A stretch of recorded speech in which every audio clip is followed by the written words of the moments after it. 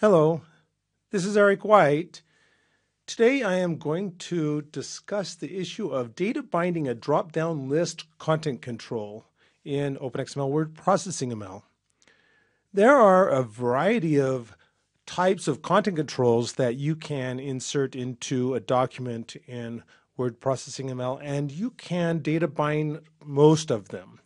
There is at least one type you cannot data bind. We'll discuss that in a bit, but we're going to take as a primary example data binding a drop-down list content control in OpenXML word processing ML.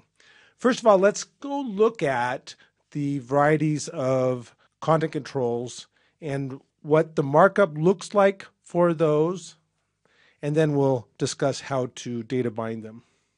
I'm going to create a Word document,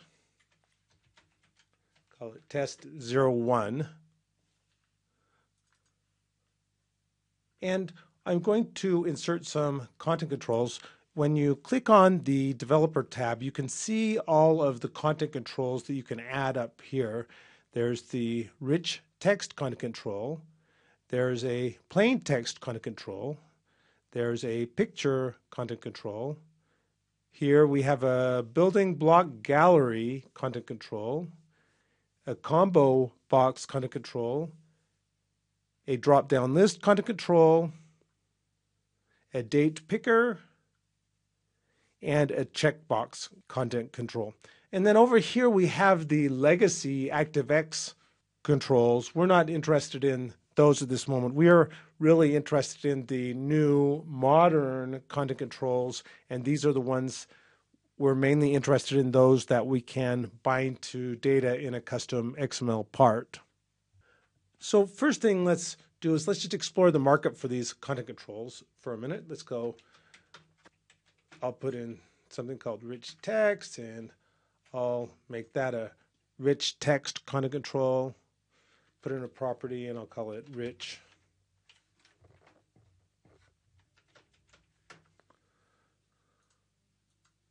And then a plain text.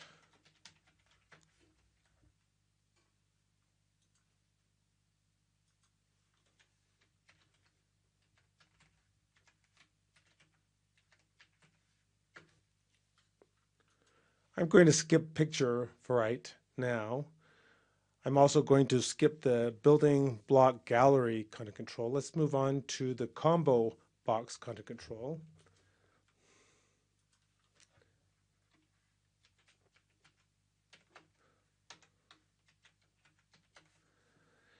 Now, when we have a combo box content control, we can specify the items that can be selected in the content control down here. So I'm going to, first of all, I'm going to remove that, and I'm going to add some new values. So I'm going to keep this really simple. I'm going to say the display name is Eric, and the value is E.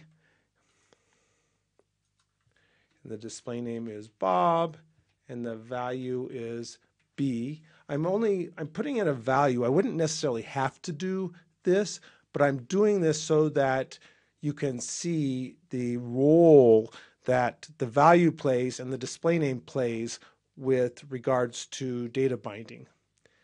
And I'll add one more, which is Jim, and I'll make its value J. And let's go ahead and pick one of these. I'll just pick Eric. So this is our combo box content control. Now let's add a drop-down list content control.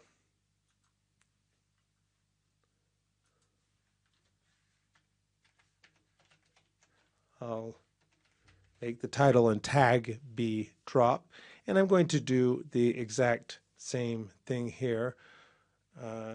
Only this time I'm going to make the display name Cheryl, and the value is C. And Elizabeth, value is E. And Anne, the value is A. So, and I'll pick one of these. So now we have a drop-down list content control also. Let's go ahead and save these. I'm going to start Visual Studio 2010 and open this document in the OpenXML Package Editor Power Tool.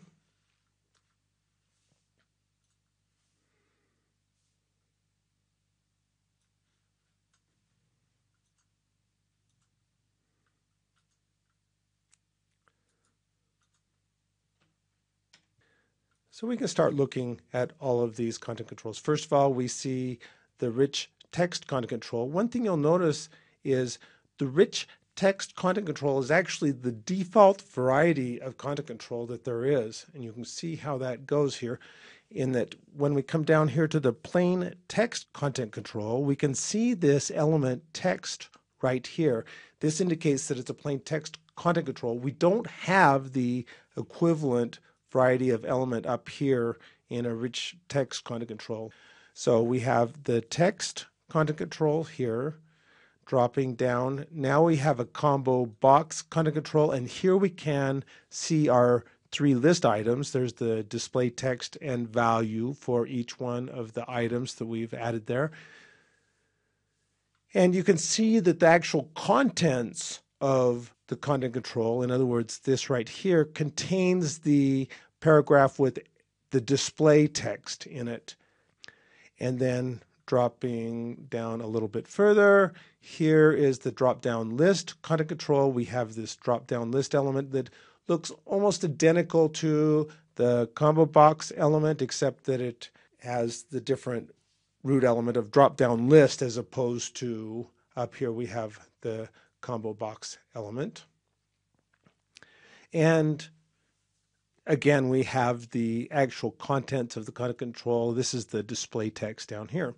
So we can see the varieties of content controls that we created. None of these are bound.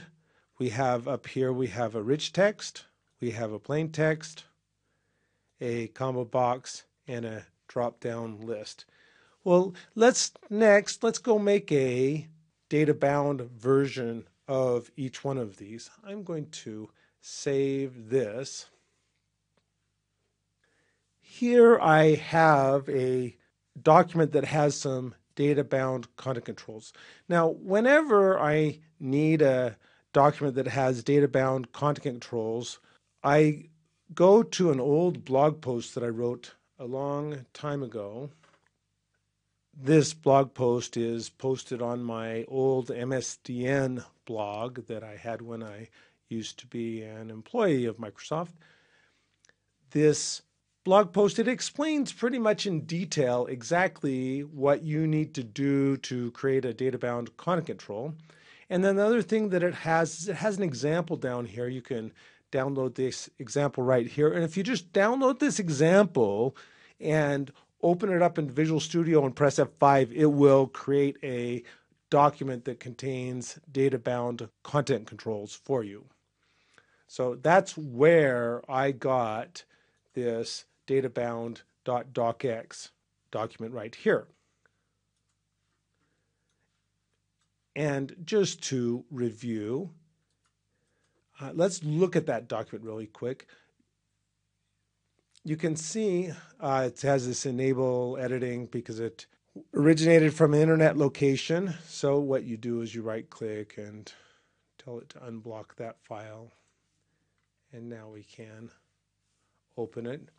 And here are the various content controls. There's a name and a company and an address and so on and so forth. You can see this particular example puts these content controls inside of a cell, inside of a table. That's a minor variation of how to do things. We'll notice that when we go look at the markup, but it doesn't really impact us, really. So when we look at the main document part, here we can see the data-bound content control. You'll notice it's a plain text content control in this particular case. And then further down here, it has the contents of that content control. And this is what I was going to mention that you'll notice is because it's in a table, we have this extra, we can see the table cell element right here. no big deal.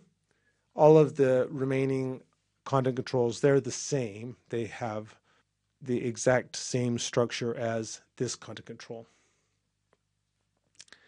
And then if we go look at the custom XML part, we can see here we have the root element of the custom XML part, and then name, company, address, city, state, country, and postal code. And up here we can find these XPath expressions that tell us how to get to the elements in the custom XML part that these content controls are bound to. Let's go about the process of making one of these into our combo box content control that is data bound.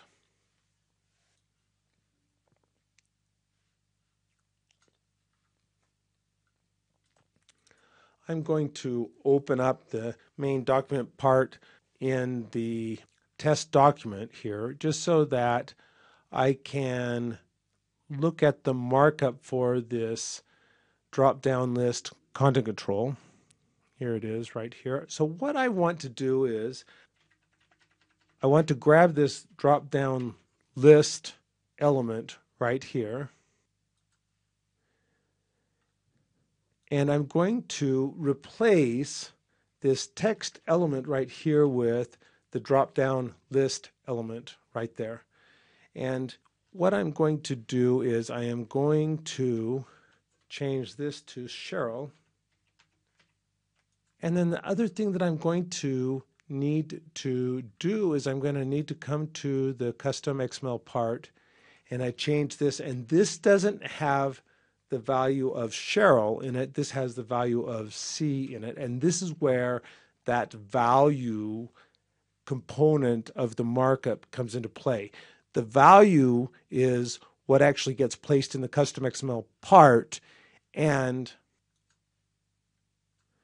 the display text is what gets placed in the paragraph that is the contents of that content control. So now we've done it. We've created a data-bound drop-down list content control. Let's go ahead and let's close these out.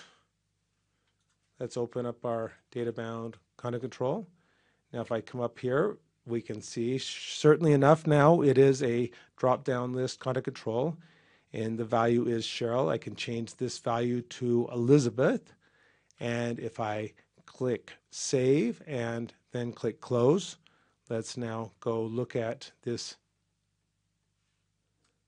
again in the OpenXML Package Editor Power Tool. We still see our drop-down list element here. The value is now Elizabeth, and if we go to the custom XML part, we can now see that the value in the custom XML part stored in this name element is E, which corresponds to that item in the drop-down list. So that is how you create a data-bound drop-down list content control in custom XML. The combo box content control is exactly the same. It's just you change the name of that element, and then the variety of content control will change. Some people may have noticed you cannot actually, in Word 2010, create a data-bound content control for a rich text content control. It has to be a plain text. So I know for certain that you can create a data-bound content control for plain text. I know you can create them for combo boxes, and I know you can create them for drop-down list content controls. I'm not completely sure about the other varieties of content controls. I'm pretty sure that you can create a data-bound content control for a date picker content control, but I'm not sure about the image content controls or the gallery content controls. That's a project for a different day. Anyway, it's going to be a short and sweet screencast today. I just wanted to go through the process of creating a data-bound content control for a drop-down list. See you next time.